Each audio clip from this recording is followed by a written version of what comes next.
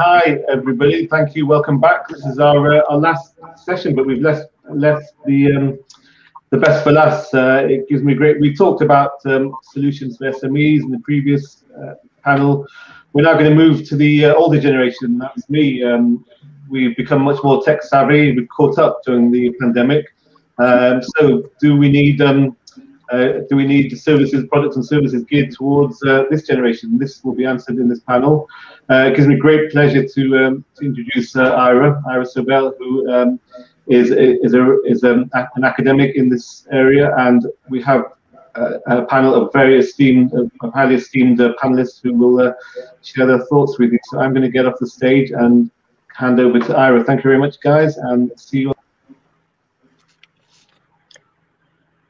Thank you, Johnny, and we're really excited being here. It's the first time that in the FinTech community, in the FinTech Week Tel Aviv, we have a panel on FinTech for aging, meaning that everyone knows and sees now the big opportunities of addressing aging and older adults through FinTech. And I'd like to introduce myself. I'm Dr. Ira Sobel. I'm the founder of CEO of Fintech for Longevity. I established this business a year ago based on the findings of my PhD. And we are a consulting and a knowledge company. And the mission is to see how FinTech can help improve the financial well-being of aging and older adults. We have today 4 panelists representing each one of them, both challenges and opportunities of a longer life. And Claire Altman is the Chief Corporate Officer of Smart Pension in the UK. Rachel Caplin is the CEO and COO and founder of Sage. Sergey Balasanyan is the co-founder and CEO of Longevity Card. And Roee Nahir is both the founder and CEO of Assured Allies. So we have here, there's 4 speakers, and in a minute they will introduce themselves and their companies. So we are speaking today about 4 challenges and opportunities of aging. So Rachel represents the gig economy for retirees, or the opportunity of late life employment. Sergey is representing the health aspect of wealth, or health is the new wealth. As people live longer, the proportion of the healthy life expectancy is increasing as well. And Roee represents the new trend of aging in place, which means that older people choose more and more to stay at home, probably even more after the pandemic. And Claire from Smart Pension is about how longevity is going to be financed, and what is the role of technology, or more specifically of robo-retirement, in recommendations for retirement. So let's start, please, with questions. So Rachel from Sage, I'd like to start with you, please. Can you please tell us what are the biggest opportunities in your perspective for late life employment, and how do you encourage younger adults to work with their older counterparts? Sure. So first of all, thank you very much for having us here today. To answer that question, I'll just give a bit of an introduction to myself. My name is Rachel Caplin. I'm co-founder at Sage, based in Tel Aviv. Sage is the world's first gig economy platform for retirees. To monetize their life experience, we offer a marketplace of social learning experiences that are hosted by expert retirees. So we have really 2 bold objectives here. One is to promote financial and social wellness for retirees, and the other is to democratize access to life experience, skills, and knowledge. Sage was built out of a frustration that retirement is becoming increasingly unaffordable, and the backwards idea that when someone retires, all the knowledge and the skills that they accumulated over a lifetime have nowhere to go. So we're trying to change that conversation around and turn that life experience into a resource and really a tradable commodity in a way that's win-win and it's interactive and disruptive all at the same time. So if you want to learn how to cook or play chess or plan a monthly budget, get some parenting advice or learn a new language, Sage can be the place for you. So in terms of the question, what are the biggest opportunities in late life employment? That part of the question, obviously we believe that that's with the gig economy. Now, I should clarify there are obvious significant rights-related issues when it comes to the gig economy, but that's really the dark side of this market. In its essence, the gig economy is based on flexible, temporary, or freelance work. And it often involves connecting through some kind of online platform like what Sage is here to offer. The gig economy makes work more adaptable to the needs of the moment and the people, and the demand for a flexible lifestyle that is often very prevalent, especially in retirement. The gig economy is the fastest growing work category in the world, so we're trying to make this category accessible to retirees who are the fastest growing demographic in the world. The other issue that I'll make a note of here is that there is rampant and normalized ageism in the workplace, and many people in their golden years either don't want the daily 9-to-5 grind anymore, and that is even if they could successfully land or keep a job. So the gig economy presents the opportunity for flexibility, and we match that with the skills and the knowledge that retirees have to share by turning age into an asset rather than a burden.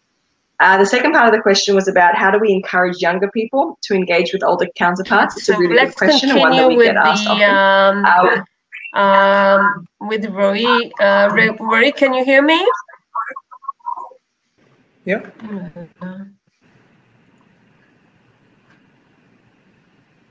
Okay, I think we're back. Rachel, can you hear me? Yes, sorry, I didn't realize that I cut out.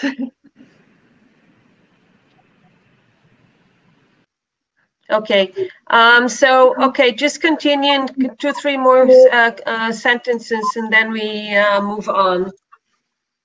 Sure. So just to answer the question of how we encourage younger people to engage with older people is that we turn the engagement into an experience. We've seen studies that show that 78% of millennials are more likely to spend money on an experience rather than stuff.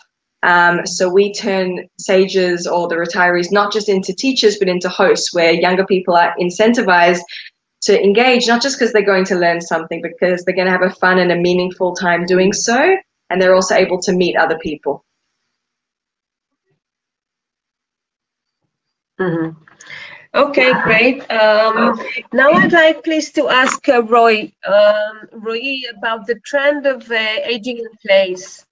My question is, how is this trend impacting the opportunity for insurance companies, and how do they see their involvement in the day-to-day life of elderly people? Okay, thank you for the question. I'll start with a quick introduction. So I'm the co-founder and CEO of Assured. Okay, so I think that Roee lost connection as well. Roee, can you hear us? Yes, can you hear me? Okay. So thank you, and I really apologize. I don't know what's going on here. So I think, Claire, probably we move on. Can you hear me? I can, but I could also hear Roee. So yeah, I think it's you, Ira. Yeah. You hear Roee? Yeah. Okay, Roee, can you hear me? Because I see that he lost connection. So probably. Yeah, I can hear you. Can you hear me? Yeah. Roee, can you hear me? Yeah. So let me start with a quick intro and then I'll try to answer your question. I hope the connection will hold. So I'm the CEO and co-founder of Assured Allies. Assured Allies is the successful aging company. So we are using technology to transform the trajectory of aging. So we're empowering older adults to age longer in their homes.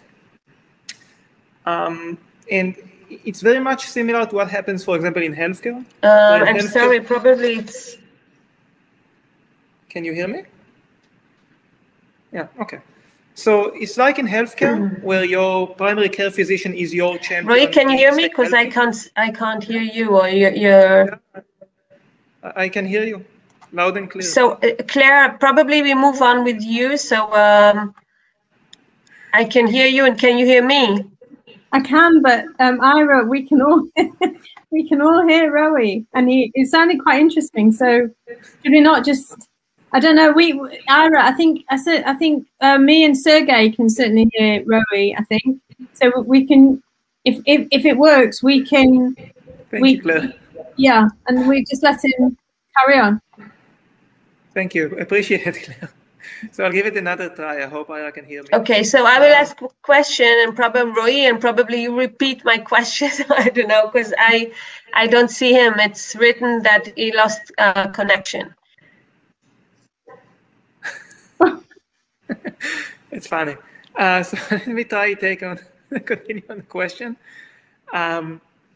So what I was saying is that, like you have in healthcare, where your primary care physician is your champion in being healthy, and as you have in finance, where your investment manager, or your wealth manager, or family office, they are your champion in being wealthy. Our allies are the seniors champions in staying in successful aging. Right. So our first product is a program that helps seniors who have long-term care insurance age in place. So we actually partnered with the long-term care insurers, and we provide their members with services like interventions and clinically proven services that are designed to help them age longer in their homes. Things like home modifications to prevent falls, or hearing aids to prevent or delay dementia, or Alzheimer's-specific protocols that are designed to help the senior age longer in their homes. The seniors are getting all of this for free, and we are charging the insurance companies for the reduction in the claims and the payouts, which is a win for all. And you can think about it in a way that we are investing $100 in grab bars to prevent $100,000 of claims. Right, so that's what we do. And then, Ira, going back to a question about aging in place as an opportunity for insurance companies in terms of engagement, I think that first there's an assumption where people actually don't want to go to a nursing home or to a facility and age in place. And I think that's very much true, especially given everything that happened with COVID. And I think that we need to make a distinction as we talk about insurers between two groups. There are the long-term care insurers, the traditional long-term care insurers, and then there's the life and annuity insurers. And I think that for the long-term care insurers, traditionally, some of them did, but most of them don't really do a good job at engagement, to the extent that some of them don't even have the phone numbers of their members. Like if you ask them, if you look at their CRM, they have like the name and the address, but they don't even have a phone number. So it's really hard to maintain engagement like that. And I think that this realization that there's a potential win for all in helping their members age in place, which is a good thing, both for the member, but also for the insurance company and for the bottom line. So it's a double bottom line. I think that's a great opportunity for them to catch up on that engagement deficit that they have. And I think that for the annuity and life insurers, engagement could actually be a very dramatic in terms of retention. So you can think about, like, if people have multiple financial instruments, so they can have multiple annuities, for example, and they are less likely to cash out an annuity that provides added value services. So an annuity designed for seniors that help them age in place is probably going to benefit from much, much better retention than any other annuity. And so this is why we are partnering with those insurance companies to provide those kind of added value services and help them improve their engagement with their policyholders. Okay, great answer. Thank you. So we see that aging in place is older people. They really need engagement to speak to someone, and they need a human interaction. So now I'm moving to ask Claire, because this is robo-retirement, and which is less human, less human, of course. So Claire, there's a trend in the pension industry to help people make better decisions for retirement using digitization. And recently we hear more about gamification and goal setting in the process of robo-retirement. So in your perspective, what is the role of technology in navigating retirement, and what are the tools that Smart Pension is deploying to help both with the complexity and improve the financial futures of aging adults? Well, thanks, Ira, and also thanks, Roee. So I think I did the right thing letting you speak, because you set me up very nicely. So appreciate that. I appreciate that very much. So a few words first about Smart. Smart started in the UK in 2015 and was a response to legislation that came in here, which required every company to offer a pension scheme for their staff. So this is following the Daniel Kahneman school of thinking, which is rather put everyone in a pension scheme, even if they don't know, and if they don't like it, then they will come out, rather than try and communicate with them and encourage them and so on to get them in, which was a much harder thing to do. So it's been an incredibly successful policy in the UK. There's now 10 million people with savings that they would not otherwise have. So Smart came along as a technology solve to the challenge that SMEs were going to face, which was, I don't have an HR department. I haven't got 15 people lined up to sort out this pension arrangement for my staff. I just want to get compliant. What do I do? So Smart built a very easy portal that allowed companies in a matter of minutes just to sign up all of their staff and be compliant with these new requirements for offering pension arrangements for their staff. So that's a bit of background for Smart, which I think is helpful when just thinking about then what do we do with these people who, a lot of them don't even know that they've got a pension arrangement or savings that are going to help them in retirement. How do you even begin to talk to them about what they should be doing in retirement? So that's broadly the challenge that we face, together with another challenge, which is that the pots of money are not overly large. So you don't necessarily want to use the money for expensive financial advice. In the UK, it is often expensive to, as you say, Ira, get to speak to somebody. So can we then use technology to bridge that gap? And so what Smart has done is come at it again from a behavioural finance point of view, and thought about the different ways that people would engage with the user journey effectively, and built around 4 personas, and those personas developed really from a point of view of knowledge. So at one extreme, somebody who knows a lot and understands a lot, and at the other extreme, somebody who doesn't know, doesn't even know the questions to ask. And so the user journeys had to be able to bridge both of all of that spectrum of knowledge, and so through months of research broadly, we have then put together a guided user journey that will cover everybody. And there's interactive education, so if people want to know more, they can. But similarly, if they don't want to know anymore and they just want it all done for them, then that's they're guided that way as well. And lastly, we begin to use nudges. So when people are coming up to thinking about retirement, that's the time when we start trying to engage them. So we do try and engage them, but we also accept that a lot of people will just not be interested. They're not interested in pensions. I think we've got 23 people in this session. I don't know if that's because it's retirement and aging, but often there just is a lack of interest. Perfectly understandable. People don't want to think about getting old, I don't think, very much. So what we've built effectively kind of crosses those two areas. One really for people who are engaged and want to know and want to make decisions and so on, but equally respecting the thinking of the idea behind auto enrollment in the first place, assuming that a lot of people actually are not interested and yet still deserve as good outcome as they can have. Great. So can you just add something about gamification and goal setting? How do how Smart helps people or encourage what is called intrinsic motivation, or help people to be more aware of their pensions and the importance of their economic standing in late life? Do you use gamification or deploy goal setting in your solutions? Well, we do, and so this is what I was beginning to talk about in terms of nudging, and the the thinking and where we are with this is still kind of a work in progress, but 100% exactly that for those that are interested, and as I say, we kind of begin to get people interested through nudges and so on.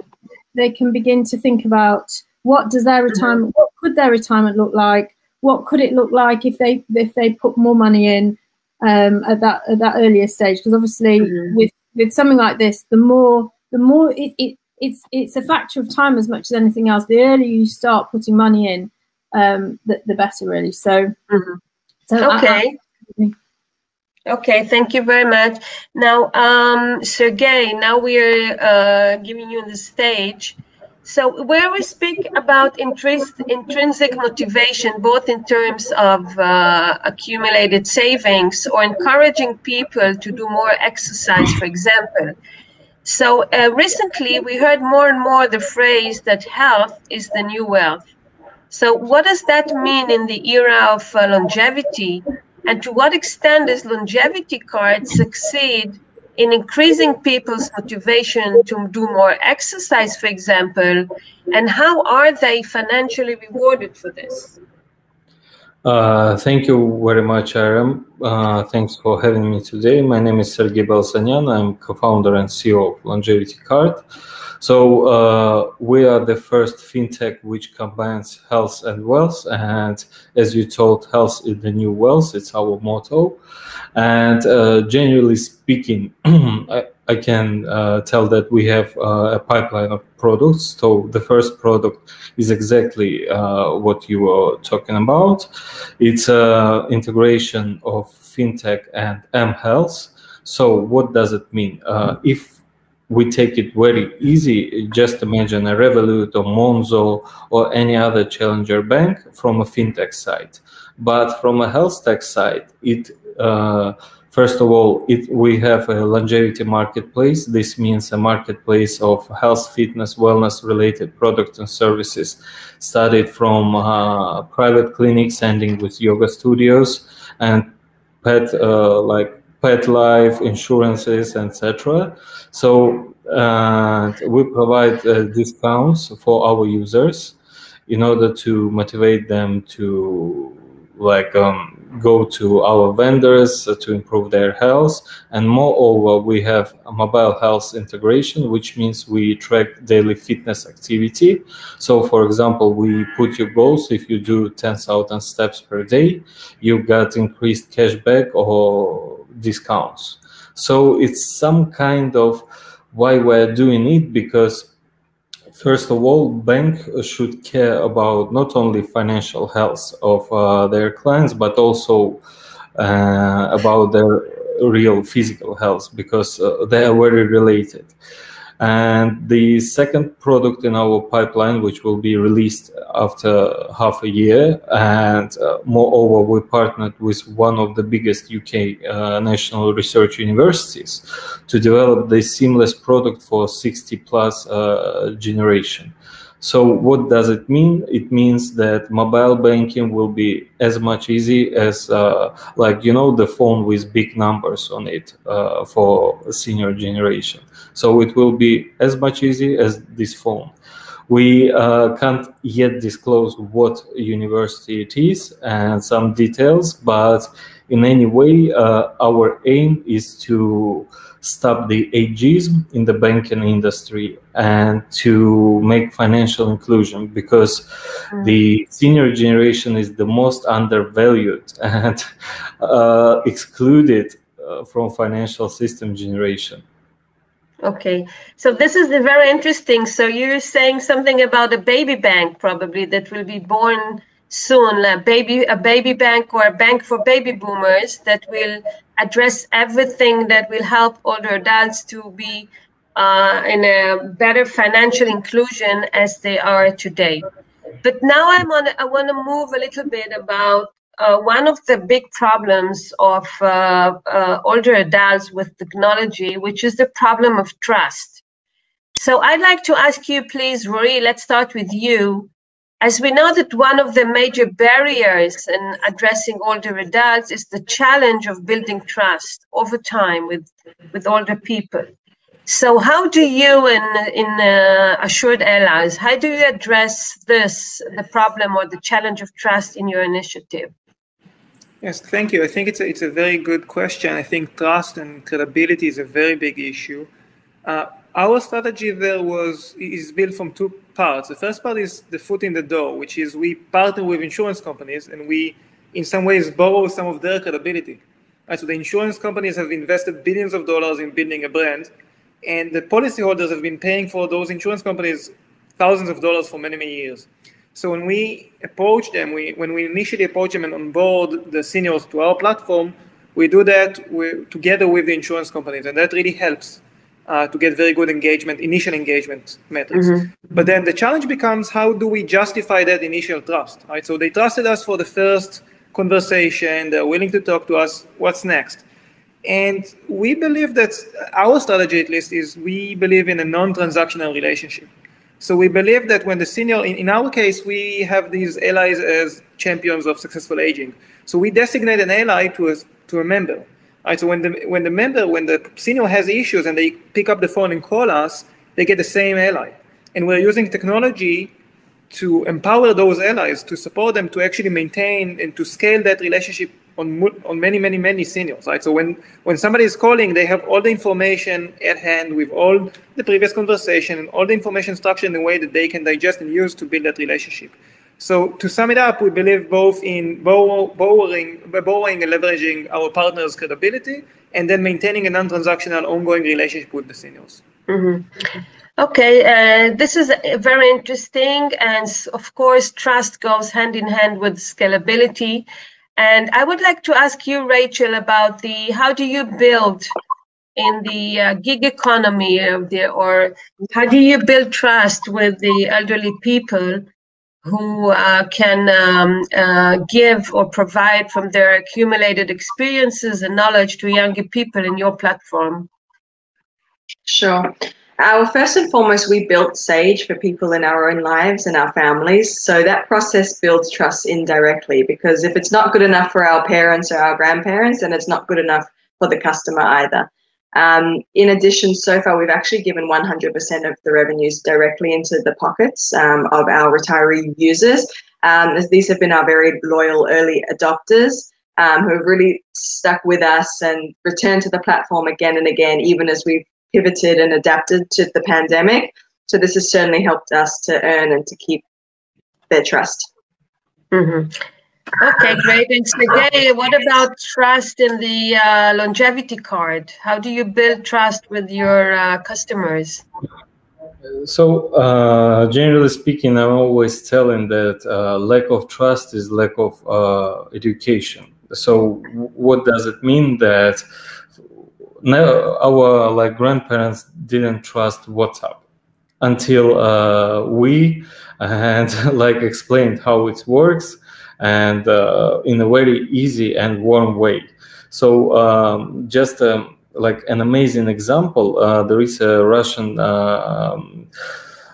cell phone company, like a cell operator. So for each elderly client, they made a brochure in a form of book and video. And after that, the rate of mobile internet penetration in their network among the 60+ generation increased exponentially. So first of all, of course, it's a right way to explain what is mobile banking and why you should trust it, and that it's your savings are protected by Financial Conduct Authority, etc., but in a very easy manner.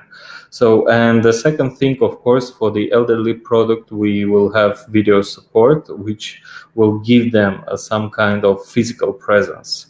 So until they will not get used to the technology. So yeah, those are two short points about it.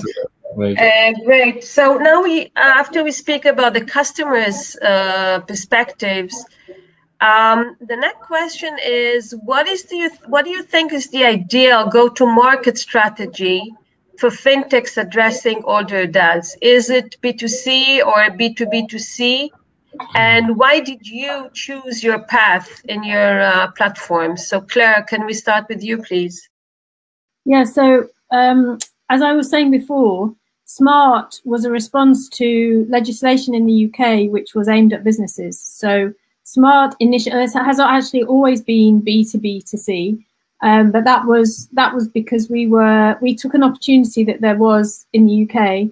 I think the advantage of going B2B is scale, because for each business that we take on as a client, or as we're a platform business, for each platform client we have, we access scale a lot more easily. And certainly in the world of retirement benefits, there's not a lot of money to go round to feed all of the various institutions and so on that are involved in the journey. So margins are generally small. So we need scale. We needed scale. We need scale. And so for us, kind of the B2B2C play is definitely going to be the way forward. I mean, as far as other people are concerned, obviously it's going to depend on the business model, the proposition, and so on. But certainly for us, it's by far the most optimal. So Sergey, would you say that B2B is in the long run the ideal go-to-market strategy, but starting probably with the B2C and then moving on to B2B2C? What is your thoughts about it? I can tell you in such way that, of course, every company has its own strategy and everyone is pursuing their own targets. For us, I can tell that, first of all, we are launching with B2C, and in regards to B2B, why we are always also targeting this model, because first of all, we are building an longevity ecosystem. So our B2B is not only about commercial relations. Yeah, it's also about we have a mission to help companies who are working in the longevity field, in age tech field, health tech field, to scale very fast. So for example, just a little hint, we give discount on B2B to longevity focused companies, for example, in fundraising, in accountancy, etc. So we help a lot these companies to scale cost effective and to help them. And of course, the second thing, that when you are building a B2B ecosystem, of course, it's helping a lot to gain trust, because 60+ generation can trust companies who are on your marketplace. And while you are doing cross promotion, of course, you are gaining additional trust. That's, by the way, back to the question about the trust. Yeah. Okay, so thank you for this. And I would like to ask about the one of the big challenges of aging is the gender aspect. And we know that women accumulate less for retirement, as of many explanations, one of which is their different careers than men, risk aversity, but also their average life expectancy, which is on average 5 years more than men. So Claire, you're in the retirement area, and addressing the gender gap in pension, for example, what is your perspective? Is there a way that technology or digitization, do they have the potential to narrow, at least partially, the gender gap in accumulation of pensions? I mean, I think using the principles that I was outlining earlier, there definitely is potential. So if you take the majority of women that I know, and this is sweeping generalizations, not meaning to offend anybody, but most women I know are not interested. They're not interested, and they don't have the understanding, and they don't want to get the understanding. You know, they're generally speaking, it's not something they want to engage with. So really, it's the same as the engagement question, I think, that I was talking about earlier. So that by solving some of the engagement challenges that we have, by that you will help close the gender gap. And then I think once you've engaged people, you can start to say things like, you know, if you're going on maternity leave, think about the fact that you won't be earning during this period, not only from a salary perspective, but also from a savings perspective. Also, you know, if you're thinking about going back to work or not, or going back part-time, don't just think of it as for now, you know, and the money you'll earn over the next kind of however many years, but also into retirement. And if you've solved that engagement challenge, then you're much more able then to carry that through into all these areas. But using the guidance, the technology behind the guidance that we've built effectively is getting us kind of 80% there. But I think that's addressing engagement as a whole. And then there's an additional piece on top that I think could be focused for women. I mean, you know, there's obviously much more that can be done in society to help women stay at work, jobs that they want to do for longer, but obviously for another session, another time. So I totally agree with you that technology has the potential to narrow this gap, but of course, it's very challenging, and depending how it's going to be done. So I think we're now at the stage of Q&A, and if somebody wants to ask a question, so please write it down in the Q&A part. At the moment, I don't see any questions. So probably I will ask another question which I would like to ask Roee. And in the meantime, if one of the people in the audience have any questions to one of the panelists or to me, so you're invited to write it in the Q&A. So Roee, when we speak about longevity, so longevity risk and longevity financing are usually at the core of these discussions.